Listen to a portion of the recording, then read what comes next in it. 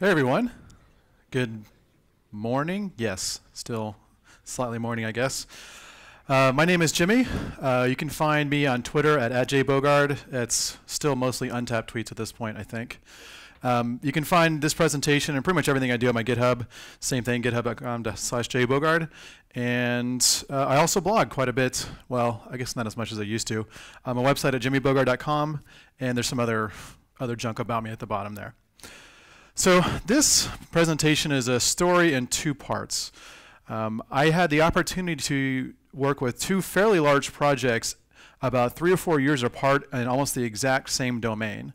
And this presentation is about some lessons learned building two large systems using domain-driven design concepts, and the lessons we learned from the first system and all the things we did wrong on the first system, and then how we applied those ideas and the lessons learned to the new system.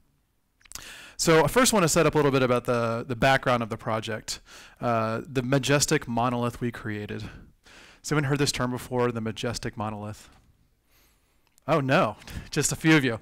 Okay, so right about the time when microservices, the idea of microservices was coming around, a lot of what they were talking about in microservices were things that microservices were not. One of the things that microservices were not were these really big, large applications that you'd have one system that ran the entire enterprise. Does anyone have a system like that has over 1,000 tables in it? Yes, you poor souls, you. So he kind of railed against that, DHH, the creator of Rails, and said, you know, it's okay to build these really big systems. Not because it's actually that good. It's mainly because Rails can't really break down things into smaller systems. So he said, yeah, we want to do that. And we'll call it the majestic monolith. And so that's what we built in the first part of this, our first project, was this really large single system for everything. Now, just a little bit of the background of this project. Like a lot of projects that we work with, we're usually taking over from someone that completely screwed up the process. And so the previous company that we're working with, they were intended to build a juvenile justice system for the entire state of Texas. So this previous company spent 1 year building requirements documents. They were stacked about this high, I think. The funny thing is when we got to those documents, most of them, when you got to the details of the stories, they all said, to be elaborated on post elaboration. So just basically placeholder documents for everything. That's what we had to work with. There was zero software to show for it. They built nothing other than thousands of pages of Word documents. And so we were hired on to build this new system in hopefully an agile fashion. So this is actually the first agile project for a Texas government agency. And it's also the first domain-driven design project for any kind of Texas government agency. And the overall goal of the system was every single county in the state of Texas, which I guess our population is around 30 million or so. I have no idea, just made that up. Sounds close enough. Every single large county in Texas has their own IT department and their own systems they built over the years. So you have very large cities like Dallas and Houston and Austin and Fort Worth, which is like 20 miles away from Dallas, and San Antonio's another. They have their own individual systems that they built over the years. But then everyone else had their own system that was provided to them by the state of Texas. And I believe it was like a Fox Pro app or something like that, really, really old and crusty.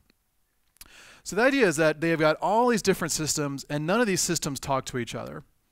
So if a kid got in trouble, and this is again for juveniles, so it's for kids that got in trouble. If a kid got in trouble in one city and then went somewhere else and got in trouble again, the people that were trying to get that kid on the right path had no idea what had happened before. There's no visibility into anything else that was going on. So the idea was that we'd build one system that everyone would use, so that we'd have one place to go to. We can see the entire history of the juvenile. Now, the people that were involved in the project were they're very, very caring about this. So for them, when they said it was all about the kids, they actually meant it. It wasn't just a thing they said. A lot of them were probation officers, which meant they actually worked with the kids to try to get them back on the straight path and not go into the adult system, which meant that they would go to jail and things like that. So some of the goals we had, we wanted to increase knowledge sharing between the different counties. And the next thing we want to do is each of those counties had probably a dozen other systems internally. So we said, right, we're not only going to replace all the systems in the state of Texas, every county is just going to have one system that covers the entire legal process for a juvenile. We'd also be able to get a complete picture of what's going on with that kid, like just absolutely everything that was going on with the legal process. Everything from when they did something wrong to they went, potentially went to, well, they didn't call it jail. They had like kid-friendly names like detention instead of jail, things like that. So we'd be able to see everything as part of that juvenile. I got a picture of it. This is the entire this is the entire legal process for juvenile. Actually, no, that's not true. Right in the first color there's some arrows going down, so it's really only the bottom flow that deals with juveniles.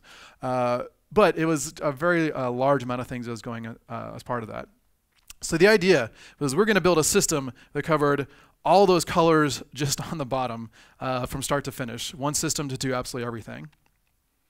Now this was this is our first agile big agile project for the state. So we wanted to do it by the book and actually legally by the book. So we were contractually obligated to do a lot of the agile things, like we got paid in sprints, that sort of thing, which was funny when holiday time came and they didn't want to pay us for the week we're going to be gone. Oops. So we got together. And what's one of the first things you do in an agile project? You got to build user stories, right? User story, that's what you got to do. And as part of those user stories, there's the as a blank, and that's a persona, right? So we had to go through all of these paths on the bottom and figure out what are all the personas we're going to build for this system, all the different users. Well, the cracks are already starting to show at this point because in our first pass of defining the personas, we had 72 different ones of these. And we got those really large Post-it notes to write them on, and we put them on the board, and the board kept going, and we had to move offices because the board couldn't contain all of the Post-it notes. We could have gotten smaller Post-it notes, I guess, but then you'd have to go like walk up to the thing to read everything. So he said, right, we can't figure this out. This is way too many of these things. So let's color code them based on the agencies. This was kind of our first clue that maybe we had too many things going on, is if we have to color code the personas in our system, something's wrong. Does anyone have those one of those big plotter machines where they've printed out the entire schema of their database and you had to color code that thing too because there's too much stuff going on? Yeah, I know you have. I know you have. So that's what we had to do here. There's so many people involved in the system doing so many different things. We had to start having a color code legend to figure out what was going on. So that was our first lesson. Everyone kind of skips the last part of the domain-driven design book where it talks about strategic design and bounded context. Well, we stopped before we got to that point when we read the book. We did all the other stuff, which is like entities and aggregates and repositories and stuff like that. So this is a screen of a drop-down list for a menu of a specific juvenile. And these are all the different top-level areas you can deal with when dealing with that kid. And behind the scenes, each one of those is at the very least a group inside of a company. Sometimes it's an entire agency, a legal agency in the state of Texas. And you could just do absolutely everything as part of this.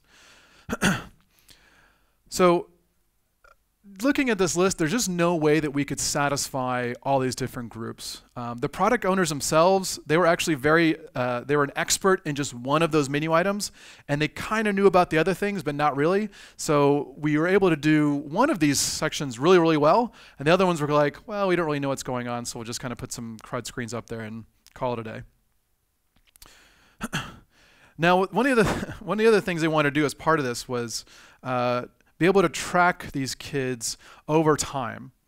And the other thing they wanted to do was make sure that there was no data duplication in the system. And the idea that if I have someone's name twice in the system somewhere, that means I've duplicated data, and so it's bad. So that meant they have these like really generic entities in their system. When we got down to like looking at everything that was in there, we finally got to the core concept, which was a person. But a person really didn't mean anything to anyone. It was just a human being, but when the respects of the legal system, there's no concept of a person in the legal system. It all has to deal with these other legal entities. There's other problems with this sort of model when you have a person being everything in the system, because it's feasible for a kid to get in trouble, be entered in the system as a juvenile. Juvenile inherits from person, naturally. And then they, over time, they They right their wrongs. They go on the good path. They go to school. They go to graduate school. They go to law school, and they become a lawyer. And now they want to represent kids in the state of Texas because, hey, they were set in the right path, so now they want to repay that favor. Unfortunately, they still show up in our system as a juvenile. So we can't even represent this idea of like the good path for a person actually can't be represented in a system because everything has to be this common person thing. So it got even worse too when we were having to do with requirements around the integrity and the visibility of the data. If you're a kid and you get in trouble and your record is wiped clean, we're supposed to wipe out the records from the database. But if that kid comes back again as an adult, as like a brother of someone or a father of someone, we have this like, we have this like blank father name because there's still this core person concept. So that was the next big lesson for us, that one of the first big things of domain-driven design is you're supposed to be able to build this ubiquitous language. But a person means nothing to anyone. So for a ubiquitous language, it has to mean something for everyone. And if it can't mean something for everyone, your system is too big. This became even more clear when we were trying to understand for a given model what it meant for different agencies that we were dealing with. So the four kind of big agencies we dealt with were the law enforcement agency, prosecution, courts, and the juvenile probation department. The yellow box was our product owners, and they hated everyone else. So we talked to the law enforcement agencies and said, okay, what's the core critical concept that you deal with on a daily basis? It's bust and perps, right? Offenses and arrests. That's the most important thing for them on a daily. The forms they fill out, all the things they track are all around offenses and arrests. We talked to the courts and said, okay, what's the most important thing for you? Well, it's the trial process, hearings, the court calendar, things like that. That's the most important thing to them. The prosecution agency, it was about the cases they were taking to court. Literally, when we would go visit them, they had folders on their desk. Those folders represented a case they were trying.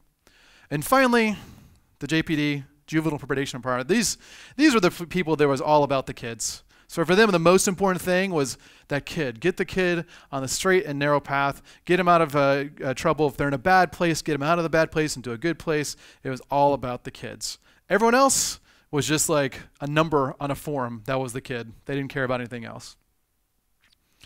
So similar to the ubiquitous language needing ubiquity, the core domain also needs consensus. If everyone you talk to can't agree with the most important domain models are in your system, that's a sign that you have too many systems trying to compete together.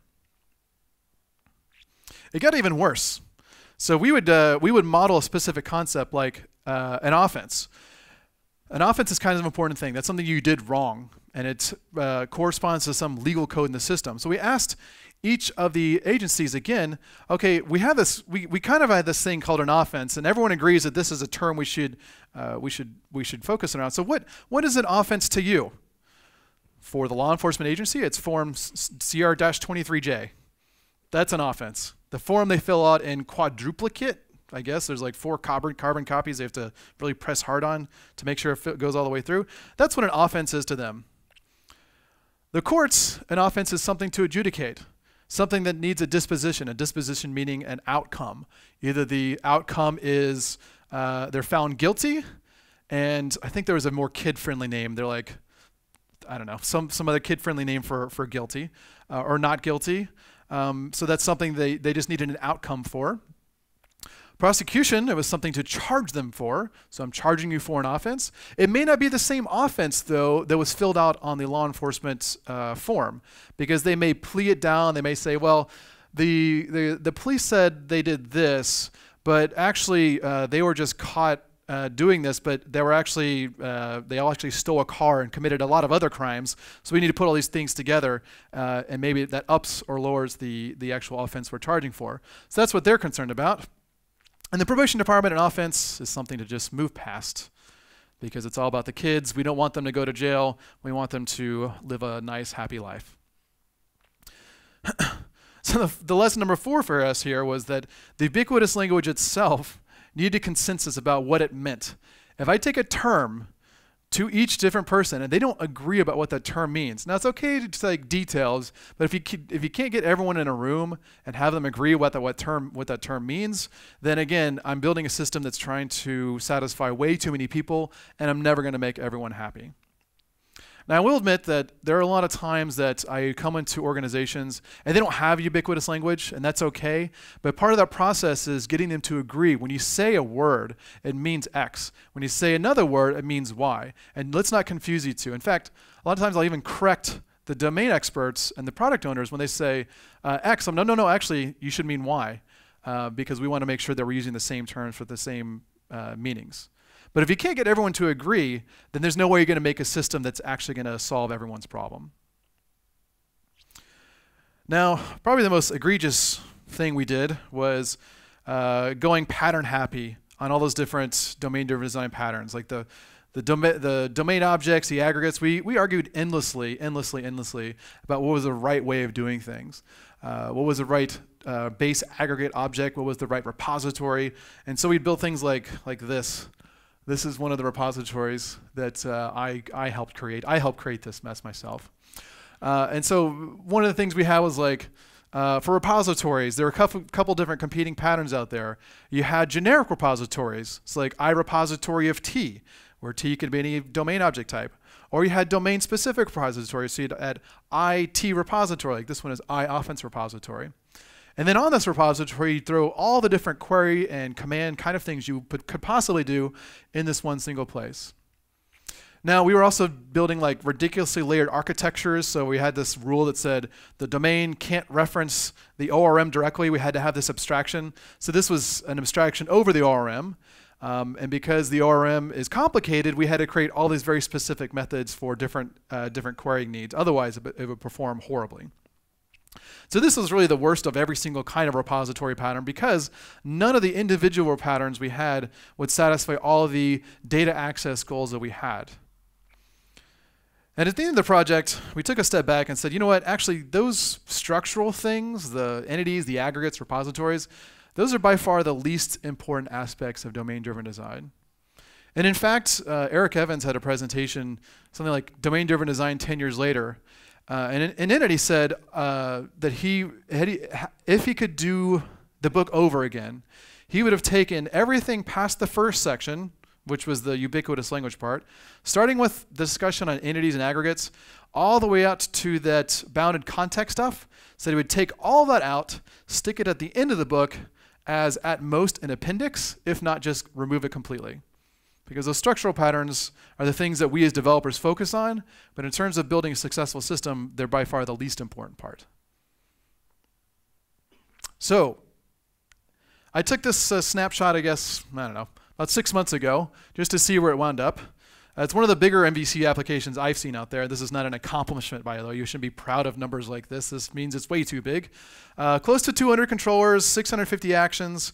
We had 121 roles being those personas. We had a problem where we had 72 personas, but you needed like combinations of people because a small West Texas town only has 3 people working there. So they have to have like 20 different roles each. So we started creating these bubble up aggregate roles. Got 121 of them. 218 entities, 184 value objects for whatever that means, 352 enums, and about 50 counters deployed. Now for that last entry, I think is important because we actually shipped and went to production, and it's still being actively developed and deployed today. So although it wasn't the nicest picture at the end with all the stuff that was going on, we were able to ship on time and on-ish budget to most of the counties that needed it in the state of Texas. So I was happy about that. So the picture that was painted for us in building these really big domain-driven design projects was this like beautiful city where everything's connected together, everyone's happy, there's no crime and things like that. But the reality was more like District 9, where it was really just like a ramshackle town of duct tape and baling wire, everything stapled together. So we left that project. We felt reasonably good about it, but we got to the end and said, you know what, if we could do things differently, we would. Well, we got that opportunity with the do-over. Now the do-over wasn't like a real do-over, so we didn't get to replace the existing application. That's crazy, it's good, it was working. But what we got to do is build a new system. Remember the top part was the juvenile and the adult? So we got to build the adult system. Now, just like the previous one, they tried to go with someone else to build the adult system. And in the adult system, they tried to build another giant monolith. It failed after about 1.5 years because you remember the thickness of those lines. That actually represented the complexity of those two systems. So as big as the juvenile system was, the adult system was way more complex and just impossible to build as a single system. So because it was too expensive / costly / risky to build a single system, instead what we would do is, well, they ran out of money, so that was one other thing that happened, is trying to use the money that was left, like, well, we can't afford to build another failed system, so let's just build one system and just say, let's just do that one. So I wish I could say that it was intentional, some of the design decisions here, but it really had to do with like politics and golf course decisions, things like that. Lawsuits too, it turns out. So instead, we're going to focus on just one agency at a time. We're going to start with the prosecution agency. So in this picture, it's that this blue section. And by the way, we should have really known from the previous thing, like if the way the state thinks about it are in these very hard boundaries between different agencies, that's a clue that maybe we shouldn't build something that tries to connect everything together in one single system. But we were a bit naive. Oh, also as the contract told us to, so we kind of needed the money as a company too to build this system. But this one, no, we're going to do it differently. We're going to build one system just for the prosecution department, and that's it. This new system was going to be built around different bounded contexts. So the prosecution system was only going to be dealing with the things that prosecution had to deal with, and then any other kind of people that were dealing with it, because there were other companies or other agencies, those would be something to the outside. And then we'd figure out sometime in the future how to integrate all these different pieces. So initially going into this, I was very, very proud of the system I helped build and the juvenile side. And so I was excited to go talk to the users of the juvenile system because the adult prosecutors also prosecuted juvenile cases. And so it's kind of neat. Hey, let's go talk to the people that are actually using the system I built. We had heard from the probation department, and they loved it because it was built just for them. So let's talk to someone else. So I went up to the district attorney and said, oh, by the way, I was the architect in the juvenile project. And this is his literal response to me. Which is a bit of a shocker when you build something you're really proud of and then someone just like craps on it right to your face. You're like, wow, you're blunt. All right. So he said, okay, we can't use the same concepts we had from the previous system. So let's just start from scratch. Let's just throw everything we knew about the juvenile system and say, what would it look like if we built a system that was just dedicated for you? And we had him like take him out to drinks and stuff, get him to like us again, because he was the one that ultimately had to check off on the stories we developed. So it was important for us to build the right system for him. And so what this wound up looking is way, way different than we would have envisioned had we just gone with the juvenile system. So if you remember before, I said every single agency had something they were very focused on. What was the most important thing?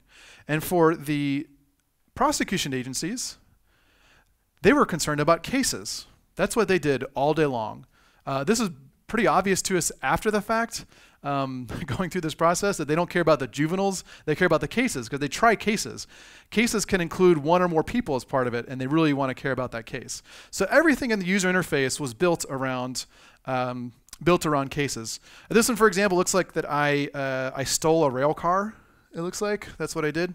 Oh, by the way, we had to be really careful in this system because as we were demoing features, we had things like we're using like Simpsons and Seinfeld characters to demo, like Marge Simpson murdered Bart and Lisa, and then did something else with Homer, and we thought that was all funny. And then we demoed that, and sometimes the people would like have a tear in their eye, literally, because they had a case that was just like that. They're like, oh, let's just stick with silly things like I stole a rail car, and that won't make anyone upset. So when we reduced the boundary just to that one single agency, that made the core domain very cohesive. It means it had everything inside of it was very close to each other, and then from that we were able to build an even more interesting system. So this idea that if I remove a lot of other options and I put myself on Rails, then I can go a lot farther than I could if I tried to just expand out the scope of what I was dealing with. If I just dealt with cases, we can build a much more interesting system for the prosecution agencies than what they had before. We also revisit a lot of the core underlying model concepts. When we rolled out the previous system, we had hard-coded roles in the system. So the idea that you were a law enforcement officer had hard-coded permissions associated with it.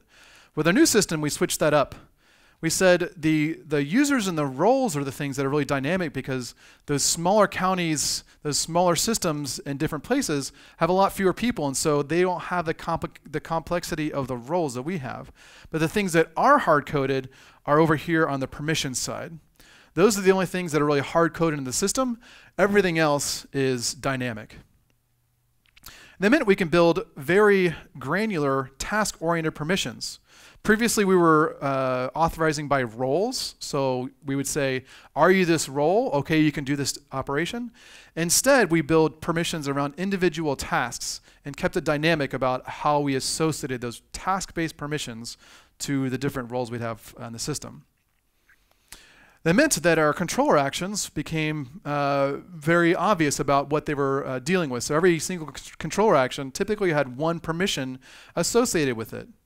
And because this permission was defined in one place, I could do things like, if I'm going to show a link on the page, check to see if that user has permission. If they don't have permission, just don't show the link. If they can't perform that action, don't show the button. If they can't see this section, they don't have permission to show that section, then just hide that tab from them completely. I can only really do this if I am enforcing and defining my permission in this one place. So that was our second lesson when we were building these kinds of systems. Originally, we wanted to be like super dynamic, and it turns out if we made things rigid in some places, made some base assumptions, then it allowed us to have a much more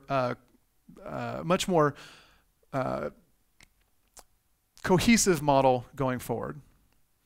And I was talking to a team yesterday about their entity attribute value system. And so I've seen these kind of like metadata-driven systems that let you do whatever you want. But the problem with the systems that let you do whatever you want is the system you wind up building is not that, can't really do that many interesting things. But in this case, by us providing some rigidity, we can say we can really take those concepts and run with them and build you a much better system in the end. When we first went out to visit the different counties, we asked them, what is the most important problem that you're dealing with on a daily basis? And we had two counties that, interestingly enough, were right next to each other, Dallas and Fort Worth, and said they had the exact same problem, the file management problem. When we went to Fort Worth County, their problem was digital media evidence. So all the police cars and other like convenience stores and things like that have either CCTV or dash cams, although they have like a button to turn it off if they're about to beat someone up, I think. And that those cameras and those recordings become evidence that they want to then use in the court. But that becomes a big issue for them because they're taking all these recordings from all these different places, and they need to keep that evidence for a long time, like 10, 15 years, I think, something like that. And so their problem was just, how do we deal with this mountain of data that we're dealing with? We have to be able to get and retrieve very quickly. So he said, okay, that's a very interesting problem. I'd love to solve that one. Let's go to Dallas and see what their file management problem was. So he said, after taking a tour, we said, okay, so show me your file management problem. That's their file management problem. The roof had a leak, and it was leaking on top of their paper folders that kept all of their cases. This county was 100% paper-based, and so all the problems you would have with paper, they were seeing. Like literally, if someone lost a case physically, the case could not go to trial.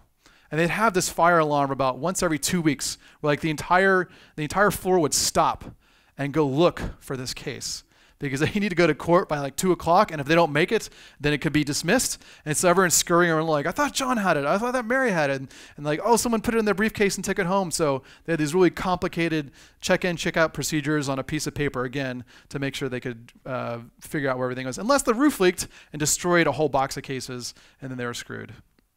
I'd even be walking down the hallway, and sometimes I'd have to stand sideways because floor to ceiling were boxes of old cases. They had originally stored all the cases in the basement, but it flooded during a heavy rain, so they had to move them up. So it's just like literally in the hallways of everywhere. So given these two places, we knew like we can't build a single system that has such widely varying problems in terms of the business processes they have. So we knew we couldn't make everyone adhere to the exact same business process, but we wanted a system that did guide them through their business processes. A lot of systems I deal with have their core entities have notes. And the notes section, which is just a giant text field, that's where the actionable business process has. Does anyone have that right now? Where you have like dates and initials and someone writes something, and that's the actual business process, that swivel chain integrate. We wanted to build a system that was actually able to model those different processes for each individual county. So we built a workflow system, a rather simple one, that had different statuses for different entities. So you could have like an open case, adjudicating case, a closed case, and then you can define different transitions based on those different workflow statuses. We also had different roles associated with those transitions so that only specific people could perform specific transitions. And if there was a custom action associated with it, we could have a specific action for that specific transition. Now what this allowed us to do is, one, we didn't have to buy some expensive off-the-shelf workflow product because those things are a beast to configure, and it seems like we just spend all of our time trying to configure the thing. So we built something that was just tailored to their needs. And the other nice thing about it is we could drive all the work of the different agencies similar to how you might use Jira, where Jira has these filtered queues. And in fact, you have to be careful if your product owners use Jira a lot. They'll want your system to be Jira.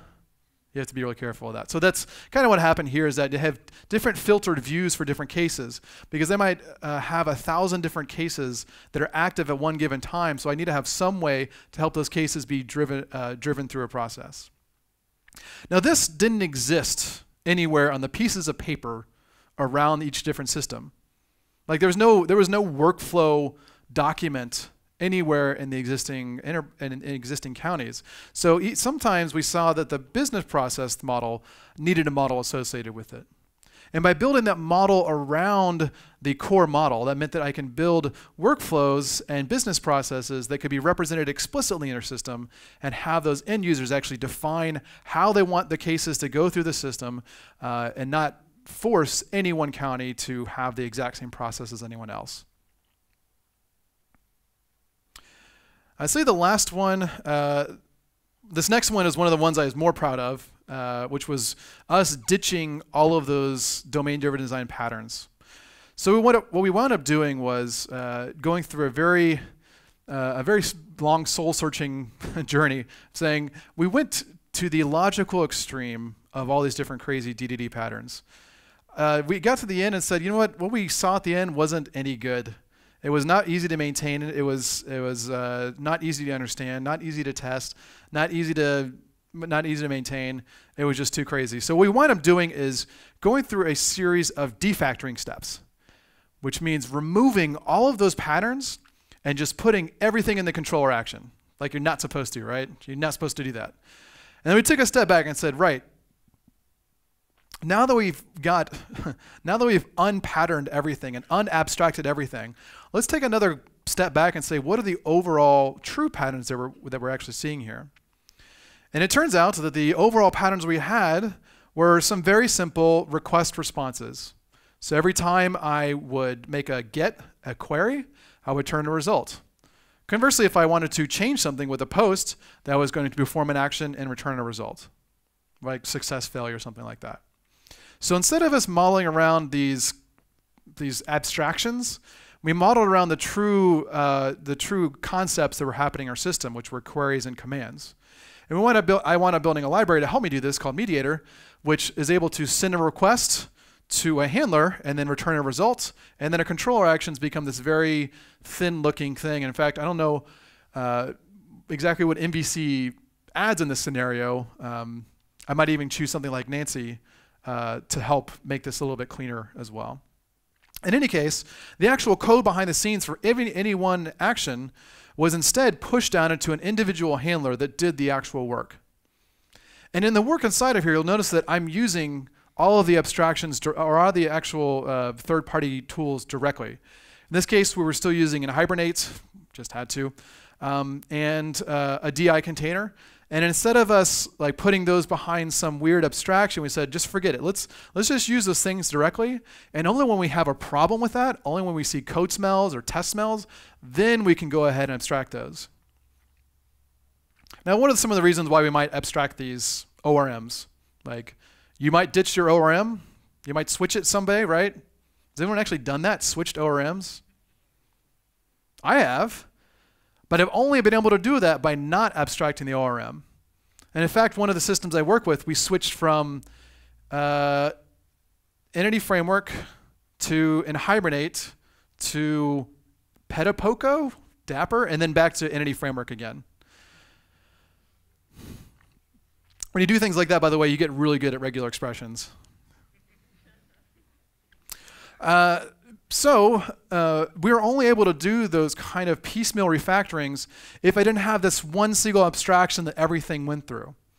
If everything went through this one core abstraction like a repository, that had this pinch point that made a very hard coupling between all the things that were using it. In this case, I'm using an ORM, so I'm coupled through there. But if I want to switch out what this is doing for something else, like let's say I wanted to use a different ORM altogether, like Dapper. I wanted to go straight SQL based and just go like that. Well, that only affects this one individual handler and nothing else. If I'm building those abstractions that couple together my entire system through a rigid layer, I'm not able to do these more complicated refactorings to take my system to the next level. So we said, right, just make this the dumbest code possible. Whatever you need to do, just stick it in here. And if you need to refactor this and to do something else, you can, but that refactor needs to be just scoped to this one individual handler and not trying to be pushed out into any kind of common objects at all. The most we would do to push down common behavior would be for our domain objects for posts. For post, we would still funnel that request down to the domain object to do its work, and then the handler would be pretty thin. But for the most part, we just said, screw it, just put everything inside the handler, and anything you change will just be related to that one individual piece. So that was our fourth lesson. Just, in general, not blindly following any pattern advice. Unless the advice is to use CQRS, then you should blindly follow that one. Oh, yeah, CQRS is lovely. Not to be confused with event sourcing. That is a totally separate orthogonal concept, right? Yes. Okay, so the last lesson we had was we've moved away from this one single system to deal with everyone possible, but we still have to deal with those other people in the future. So if I'm needing to deal with others, I've got my own service boundary here that just deals with prosecution cases. And inside of that, we do have smaller services that are dealing with internal parts. But those internal parts aren't exposed to the outside world directly. So internally, we have cases, dockets, which is the complicated way you Tetris up a court calendar to put different cases in different slots that have different lengths of time and things like that. Grand jury is its whole beast altogether. And finally, our workflow pieces. These are all those internal services and the overall prosecution system. But we had to deal with other people. So for each group we had to deal with, for that group, we would, at that point in time, decide, based on your needs, we'll build something specific that is dedicated to what you need. This is opposed to us building some like generic REST API and being like, oh, here's some REST API. Used to be OData, now it's GraphQL, but it's still the same kind of thing. And we'll just expose it out and you can just do whatever you want. We didn't do that. We want to look at each individual third party and say, what is the appropriate way that you need to integrate with us? And based on the existing interactions between those two entities, that's the decision. That's the way we made our decision. So, for example, law enforcement agency. Law enforcement agents have an interesting relationship with the prosecution, and it's a very close-knit relationship between those two because prosecution needs to get its cases from law enforcement agency, but the law enforcement agents' systems are like beyond old and beyond crusty. In fact, if the law enforcement agencies they don't want to do paperwork, but that's pretty much what they do all day long. And so we looked at what their current process was, and what they wound up doing was every day, about twice a day or so, they'd come with a giant stack of cases of arrests. Said, okay, these are the arrests for today, and just boom, here's a giant stack of papers.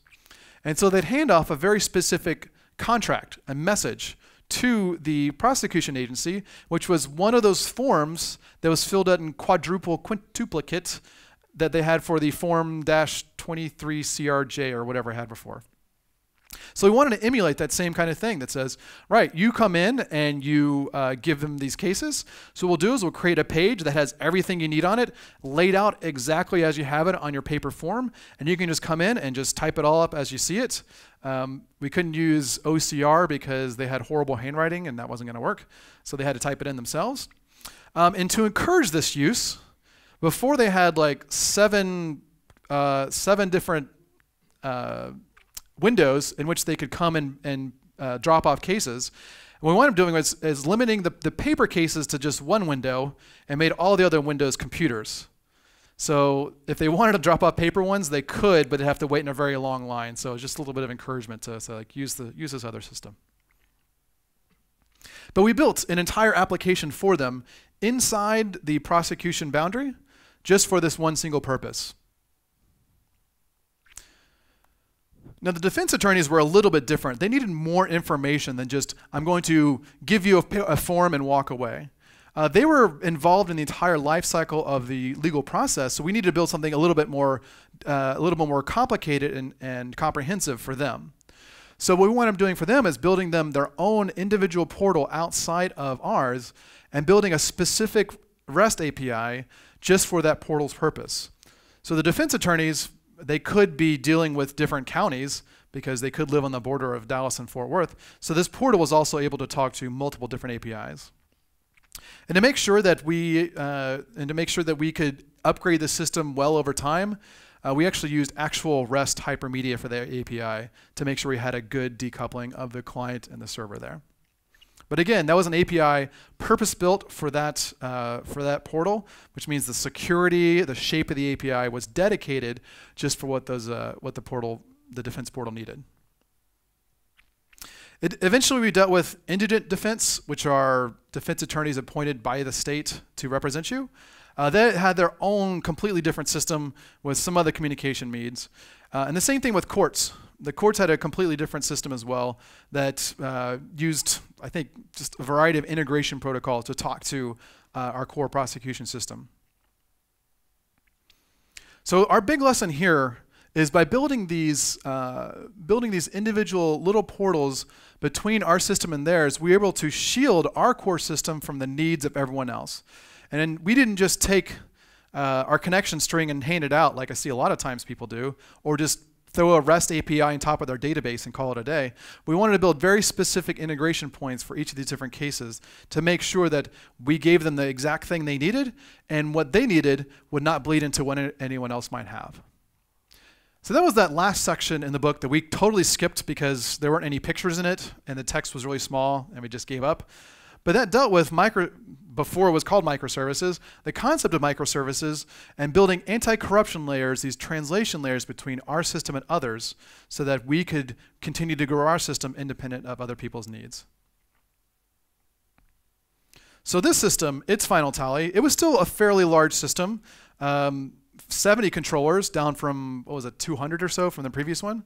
It had a whole lot of actions, but that's because this new system was able to be more Ajax-y, more dynamic, so there's a lot more fine-grained API calls for the client app. Lots of permissions to do all the different things. Far fewer entities, 139 versus 200 and something. But still a good deal because it was again just dealing the prosecution system. We had 0 value objects. I forgot to tell the story there. We got rid of our value objects because they weren't supported by the database. And if the database doesn't support that concept, the data structures you're looking for out of the box, it makes it super hard to deal with that. So we said, let's not go against the grain here. We're not going to try to do that sort of modeling. We had 80 enumerations, and then at the, I guess, close of last year, we had 30 counties deployed using our prosecution system. And this time, like, everyone was actually happy. I don't have the video, but in one of the counties we deployed, when we did a demo, they like literally stood up and clapped for us, cheering because they had, this is going to be such a better system than our old paper file-based system before. And that other guy that said our system was a piece of crap, he actually kind of begrudgingly said, okay, it's all right, it's all right. Like, okay, that's good enough, that's a win. So everyone remembers this picture floating on the internet? There's the JavaScript definitive guide and then the good parts, and like, the good parts are way smaller than the actual one. Well, the same thing we saw with domain-driven design. There's a domain-driven design book, and the good parts are actually all the parts dealing with the concepts around microservices. So it turns out if you just read the microservices book, you'll get all the things you need from the domain-driven design book without all that cruft of all the junk that doesn't really matter to us. So that was domain-driven design, the good parts. I'm Jimmy Bogard. This presentation is up on my GitHub, and we have some time for questions.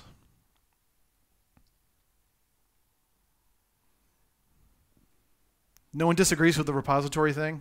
I'm sure someone does. Yes? Why did you move from HTML framework in the first place? It punished you by having you return to it. So the question was, why did I go back to Entity Framework to begin with? That's a great question. So we went from Entity Framework to Hibernate, which was way more complicated, to Petapoka, which is one of those micro ORMs, and then finally we went back to Entity Framework. Well, it turns out Entity Framework lets you work in two kind of modes. It lets you work in an entity-based mode, which is great for writes. When I say, give me this entity by ID, and I have this complicated graph that I can pull out and I can deal with. For reads, it's not so great. I mean, you can use it, right, but it's pretty inefficient. You have to do the dot include and all that sort of stuff like that. But Entity Framework does let you drop down directly into SQL.